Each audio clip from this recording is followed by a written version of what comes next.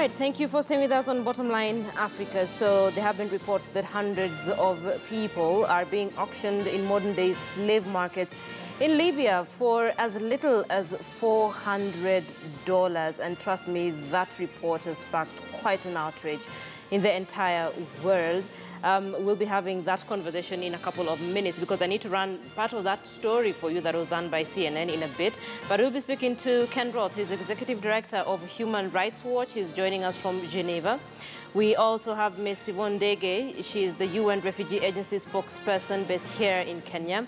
And we also have George Muse from Fragoman Immigration.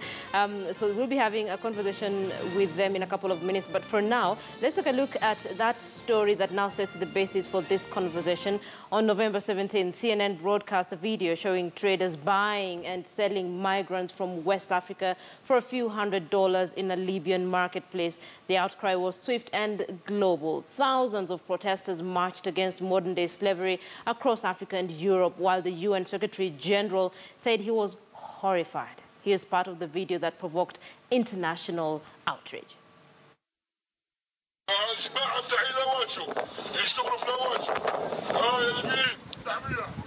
A man addressing an unseen crowd. Big, strong boys for farm work, he says. 400. 700. 700? 800. The numbers roll in.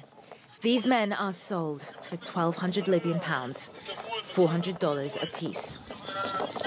You are watching an auction of human beings.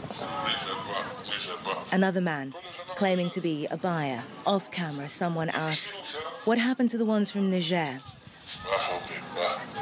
Sold off, he's told. CNN was sent this footage by a contact. After months of working, we were able to verify the authenticity of what you see here. We decided to travel to Libya to try and see for ourselves. We're now in Tripoli, and we're starting to get a little bit more of a sense of how this all works. Our contacts are telling us that there are 1 to 2 of these auctions every month, and that there is one happening in the next few hours. So we're going to head out of town and see if we can get some sort of access to it. For the safety of our contacts, we have agreed not to divulge the location of this auction, but the town we're driving to isn't the only one. Night falls. We travel through nondescript suburban neighborhoods, pretending to look for a missing person. Eventually, we stop outside a house like any other. Adjust our secret cameras. Okay, so in a few minutes we'll get the response from Rwanda. They're offering to help fix this problem. So before we get to my guests, it's also important to mention that we've gotten several reactions from world leaders. The first reaction came from Leonard Doyle from the International Organization for Migration. I'm hoping that can be on your screen any moment from now.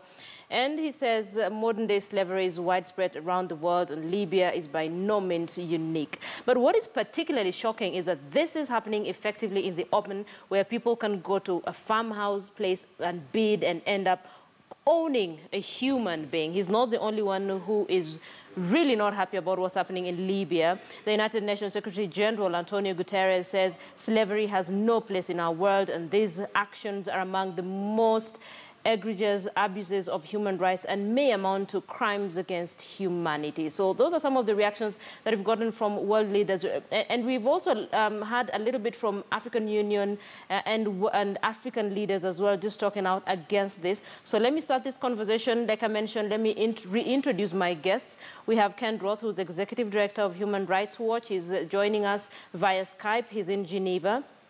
We have Ms. Yvonne Ndege, UN Refugee Agency spokesperson. She's based here in Kenya. And we also have George Muse from Fragoman Immigration. Thank you so much to you all for creating time for speaking to us on Bottomline Africa. Let me begin with you, Mr. Ken Roth. Your reaction to that report that was done by CNN and the realization that the world is actually coming to the realization that this is actually happening in Libya. Well, frankly, I'm glad that CNN was able to get that footage, because what it shows was just a tiny part of the nightmarish conditions that exist in Libya today. And slavery is just one aspect of that. What we find is that, migrants or asylum seekers, refugees, they come to Libya for various reasons, and they get caught up in this outrage of human trafficking. They're detained in horrible conditions. The first thing that the traffickers do is try to extort funds from the family back home. So they'll put the person on the phone and say, they're torturing me, help, you got to send more money. And they'll get as much money as they can from the family. And when that's done, they then will start basically selling the person. You get women who are sold into sexual slavery. You get men who are sold into other forms of physical labor as slavery. All of this is with routine, absolutely brutal treatment. I think all have been reading about the people who have lost their lives at sea as they try to cross the Mediterranean to Europe. But what the International Organization on Migration, IOM, recently disclosed is that actually more migrants are dying as they cross Libya than are dying trying to cross the Mediterranean. Things are that bad. And so, yes, we should all be outraged, but what we really need is for intense pressure to be put on these traffickers and on the Libyan government to stop this horror. And it's not just the slavery, as I say, it's every aspect of severe mistreatment that these migrants are undergoing. All right, let me bring in Ms. Ndege into this conversation. Ms. Ndege, you work for the UNHCR, and you're the spokesperson. So first of all, there's certain things I want you to clear up for me, because there's a little bit of confusion. Are they refugees? Are they migrants? And two, Mr. Rother spoke about some of the reasons why these individuals find themselves in countries like Libya. Could you expound a little bit on that, and probably take me through what UNHCR is doing now that this report is out? UNHCR are absolutely shocked, Linda, at the images that we've been seeing on our TV screens and on social media. I watched the CNN report and I felt awful about the images of slavery that we saw. And there's no question that refugees are caught up in this human trafficking, this selling of human beings that's been going on in Libya. We have been calling on the Libyan authorities, and we know that they've said that they're going to investigate what's going on. And we are very concerned that refugees are being exposed to torture, to sexual crimes, to trafficking, to other forms of torture and abuse. And it's of huge concern to the UN Refugee Agency. Now, what we've been trying to do in Libya is to give refugees and migrants, who we're very concerned about too, the necessary protections that they deserve. Now, what does that mean in practical terms? It means, number one, access to refugee communities, which is a huge problem in Libya. We know that there are at least 17,000, a mixture of refugees and migrants in detention centers in Libya. We recently managed to evacuate some of them from Libya. Access is a problem because of the security situation. The south is practically cut off, so it's very difficult to actually provide the protection services that many of these people who have been caught up in this terrible trade that we've been seeing, again, as I say, on the TV screens and on social media. It's been extremely difficult to access them, but UNHCR is doing all it can to scale up operations and calling for a comprehensive response that includes not just the transit country, which in this case is Libya, but the countries that these individuals are coming from, the Nigerias, the Malis, the Niger Republic, other parts of West Africa, the transit country Libya, and where they're trying to get to, obviously, which for many of them is Europe. And refugees find themselves in these situations because they cannot find legal means to leave their homes and go to the countries that they want to seek asylum in. They end up in this sort of terrible, unbelievable, incredible exploitation. Okay, so let's start from where the problem is, Libya, as we move through the transit routes and the countries where these individuals come from. And George, this is where you come into this conversation. There is the argument that what we're witnessing in Libya as we speak is because of the security and financial collapse in Libya, and that is why human trafficking and smuggling have become a booming trade. What are your thoughts? Linda, I think the starting point for me is to join those that are condemning these horrific happenings in Libya. And secondly, important to note is Libya is not the source. Libya is just, part of the transit point. This is a larger problem affecting the whole of Africa. Because these people, if you look at majority of them are not, they are not Libyans. They are people from around Africa. So that means the business of human trafficking and smuggling has been going on for a long time. And I think now because of a lot of restrictions that have been put by the European Union in terms of people crossing over to Europe, and then they end up in Libya and in Niger.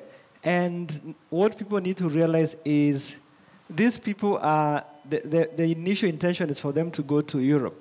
And the smugglers take them to that place and they're not able to go. And these people need to recoup their money, so they resort to any form of activity that can see them getting back their money. And worst thing is they're even calling people back home. So at the end of the day, this shows that there's a general failure in terms of governance in Africa, in terms of how we treat our citizens. Because again, the fundamental question we need to ask and get an answer is, why are people leaving their countries to risk everything that they have and they have known to end up the way we think them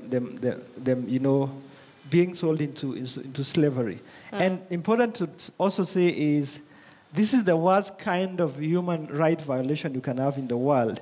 If you look at Article 4 of the Universal Declaration on Human Rights, talks about no person should be enslaved, no person should enslave another one. Even if you look at the Kenyan law, if you look at Article 25 and Article 30 in particular, it talks about we need to be free from slavery, servitude, and forced labor. So it is horrific, and we must examine our conscience as a continent. Yes, there's a problem in Libya, as we all know. Since the death of Muammar Gaddafi, Libya has not had a unitary government. There are factions. And for that reason, it becomes very difficult even to get hold of someone who is responsible and put them to task in terms of to stop this kind of servitude. So I think that's what I would say for a start. Okay, so I'm hoping a good number of my viewers have been able to watch part of that report by CNN's Nima El-Bagir, and because of time, we now need to look at how then do we move this forward, because you're individuals who are in positions to actually make a difference here. So, Mr. Roth, I'll begin with you. Do you think that probably if we have proper registration process, that would probably make a difference to the refugees and the immigrants that are in Libya? Is that a good starting point?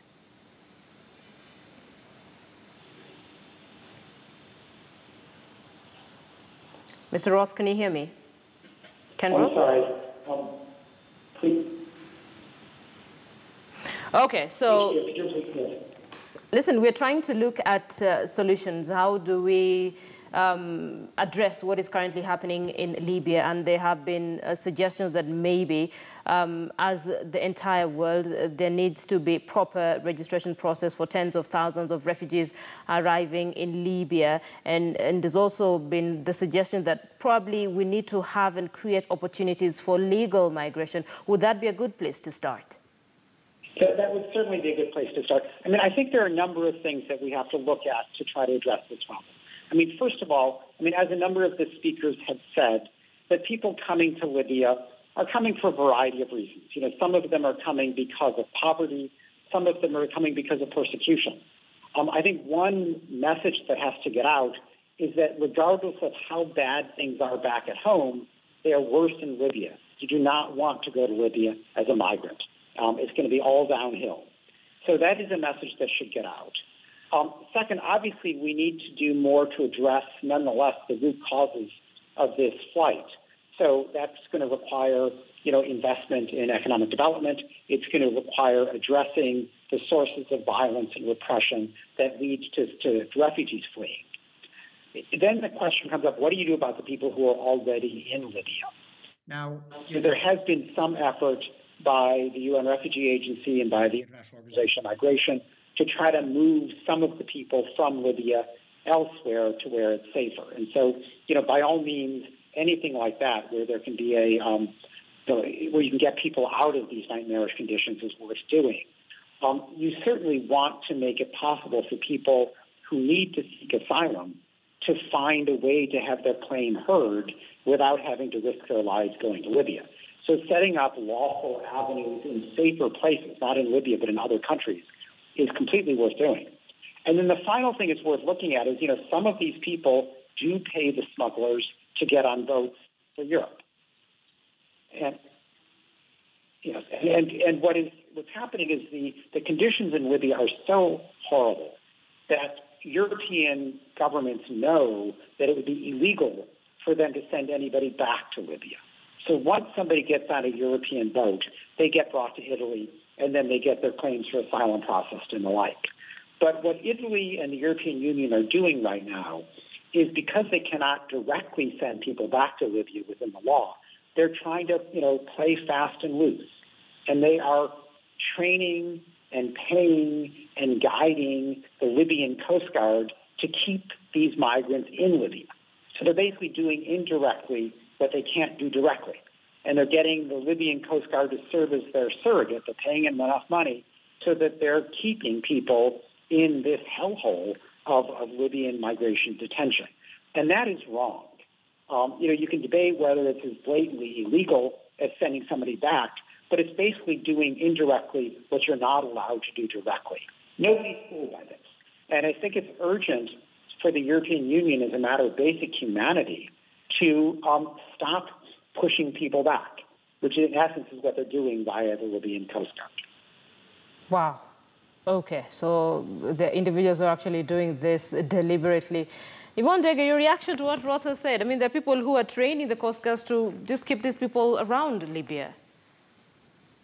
Listen to what Ken said, and I agree with much of what he said. One of the key issues that obviously needs to be addressed is, what are the root causes of these crises, these huge waves of movement that we're seeing in this region? Why are people leaving? They're leaving mainly because of instability, a lack of peace, war, civil strife in their countries, and feeling like trying to get to places like Europe through these migration routes, through these transit routes, is the only way to escape suffering back home. And they're not able to use the legal means, obviously, to get to these places. And when they get to places like Libya, because they don't have the legal protection they're subject to, and they face the kind of exploitation that we have seen in these images that have come out on CNN.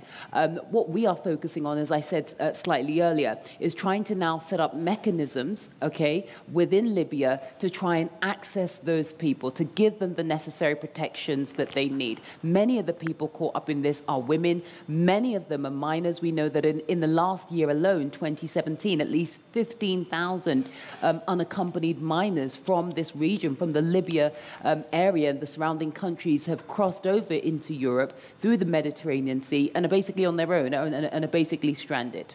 Okay, it's interesting that you mentioned that you're trying to access these people.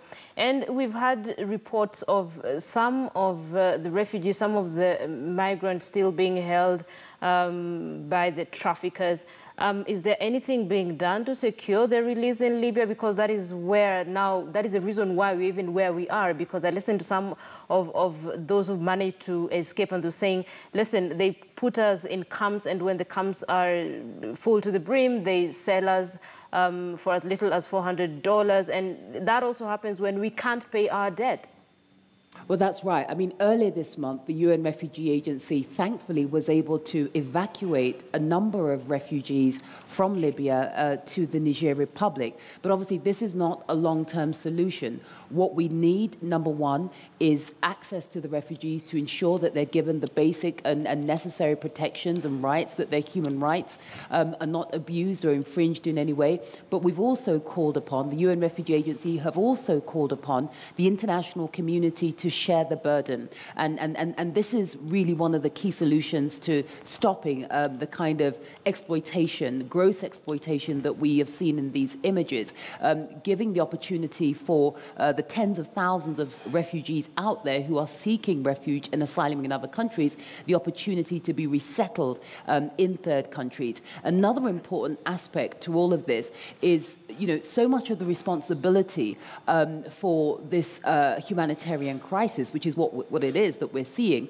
falls on just a few nations such as Italy, which has received the bulk of refugees coming from the Libya region. And what we are saying is that actually the international community needs to share this burden. Most of the countries that are facing these problems around migrants, around refugees, are some of the poorest countries in the world. And it's about time that as we move forward, we look at a more comprehensive approach that shares the burden, that shares the responsibility of the displaced communities. Many of them have had to leave their homes, again, for no fault of their own. Okay, so as you look at the comprehensive approach, and of course, focusing on long-term solution, George, Rwanda is offering refuge to enslaved African migrants trapped in Libya, of course, after that story that was done by CNN. That is a good starting point, I may say, but short-term solution, long-term solutions from where you sit, what are they? Gesture by Rwanda, but I mean, it can't be enough. Rwanda is a tiny country. And I have to say, the problem is larger than Rwanda, is larger than Libya, is larger than Niger and Italy. Because we need to address first, we need to stop the source of these people by addressing, the root. Because these people are being smuggled. We need to stop the smuggling syndicate. And number two, we need to identify all the people now stranded in Libya and probably the nationalities where they come from. And number three, try to see how best, because the way it is, it appears that a lot of them are in illegal detention, in illegal holding facilities. The first intervention for me would be, we identify these people, put them in the hands of government that is recognized, even if it is government of Libya holding facilities, where we can then push the government of Libya through diplomatic channels to make sure that these people are treated like human beings, getting basic, provisions. Then after that, we need to identify countries that they come from. Say, for instance, there are Kenyans there, for instance, assuming there are some. Then we need to... Most of them come from Nigeria, Eritrea, Guinea, Ivory Coast, Gambia, Senegal, yes, Sudan, and Somalia. Just giving an example. Say, for instance, the Nigerians there, then the government of Nigeria can be requested, of course, to take responsibility and take back their citizens, because for us to demand that Europe opens their borders, well, is a good thing if possible. But then again, there is only so much they can do. And then to say... But George, allow me to just interject. So if you ask governments to take back their people, that is a short-term solution, and you're not going to stop the rest of the people from just making this a similar trip again. I did say that we need to identify, because like I said, Linda, the problem is these people are being trafficked and smuggled by some syndicate, right? So we need to cut those kind of cartels that are doing that, so that we will reduce the numbers already going there. But obviously, we need to address this within the larger context of making it possible for people that are in dire need, probably suffering from their countries, through the agencies that exist, IOM, UNHCR, and other agencies, even African Union, to help them get a safer landing in countries where they feel they're comfortable. But like I said again, this is a larger problem that will require a lot of intervention from all stakeholders around the world. Mr. Kenroth, listening in to George, does that give you some sort of comfort? Is that a good place to start in terms of sorting the issue of the slave trade that we're witnessing in Libya? And while you're addressing that, please tell me your opinion on how the international community can stop the smuggling syndicate, because those are the middlemen that actually get the men and women into the positions that they are right now. Well, Linda, I would distinguish between smuggling and trafficking. I think people tend to use those two words as if they mean the same thing. Smuggling and trafficking. Okay. Yes. In other words, smuggling is what somebody does to go from one country to another when it's not easy to do that. When they don't have a visa, when they're the destination country won't let them in, and you have to resort to smuggling. But, a smuggler is really just, in a sense, a low-class air company or train company or bus company. They move people from here to there for a fee, and it's all voluntary. So while it may be illegal in the sense that people are crossing borders without permission, it's not violent. It's voluntary. Trafficking is completely different. Trafficking is when basically smuggling takes on a violent dimension. And traffickers are holding people coercively. They are forcing them to do things. They typically force them to pay. They may force them into sexual servitude. They may force them into other forms of slavery. Trafficking is itself a crime. And so I would distinguish the two. I mean, I am not in favor of stopping smuggling. I think people should be able to move. You're better off addressing the reasons that they want to move. So address the poverty, invest in economic development, address the wars, try to stop them, address the persecution. Those are all things that are worth stopping so that people are not pushed to flee. But if they want to flee, smuggling is often all that they can do. But we do have to attack traffickers. Okay. Because when people use violence to try to exploit desperate people, because people on the move are very vulnerable to exploitation, and if traffickers use violence to take advantage of those people, that is a very serious crime, and that indeed does have to be stopped. Okay. All right. So, George, Yvonne, I'll let you have the final word. Don't worry. So, George, the EU and African Union are having a summit today, and the leaders are talking about several issues, including that story by CNN on the slave trade in Libya. Short-term measures for African leaders specifically, George. What are your thoughts? Thank you, Linda. I think the problem we are facing today is the one of failure on leadership in Africa. Even the problem we are facing in terms of people being, sold into slavery in Libya is part of the same problem. Libya is in turmoil. So for me, I think African leaders need to take responsibility and institute reforms in their countries in terms of governance, economic development, and any other mechanism they must use to make sure that they address the factors that push people to run away from their countries.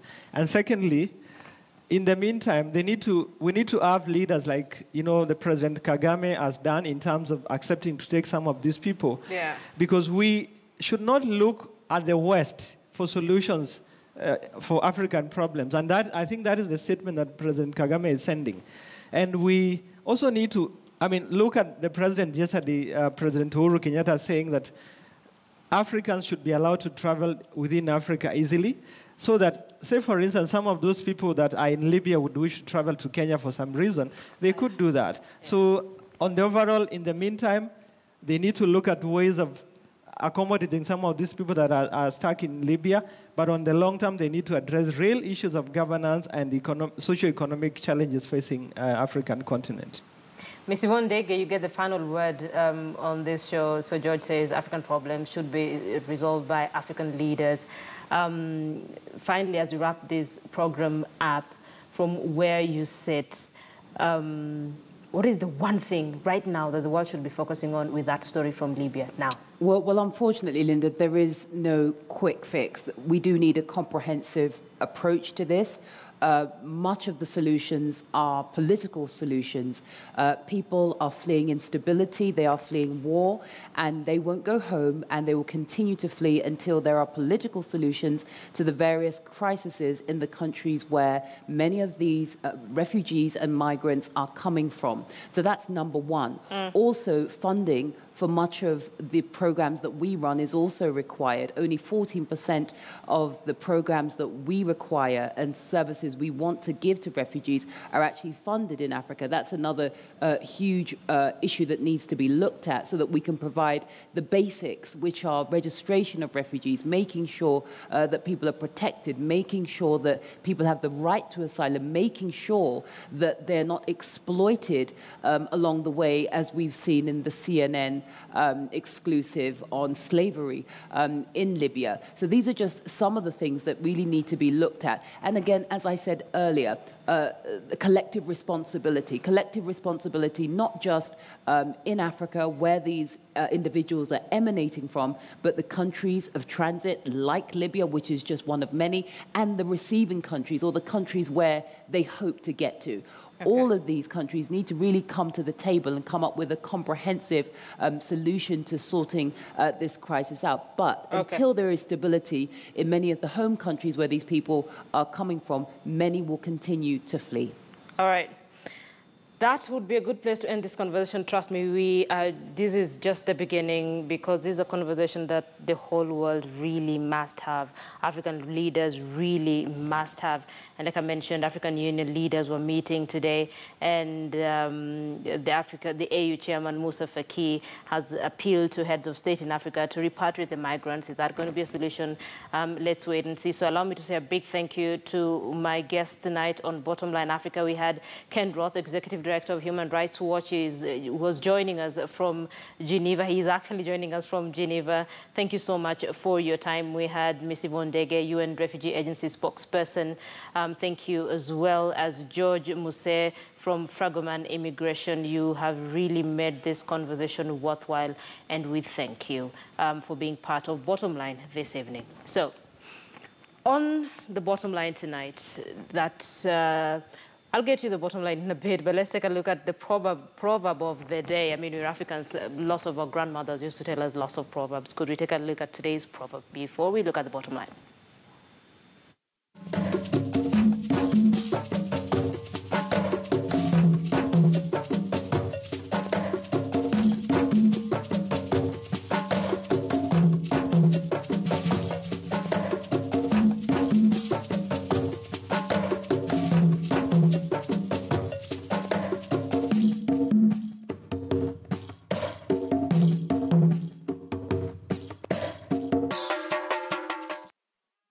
So our focus tonight has been the slave trade that is currently happening in Libya, that has raised quite an uproar. So on the bottom line tonight, that the world could wait for the media to do an expose on the abhorrible modern-day sale of illegal immigrants as slaves to invoke fashionable response is somewhat hypocritical, for lack of a better word.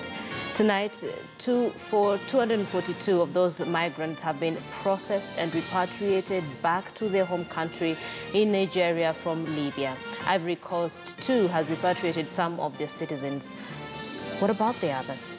The bottom line is this: our fellow Africans, whose only crime is to seek a better life for themselves away from home. Naturally, it should move the nerve of any rational thinking African that it is time the continent address the root cause of the crisis.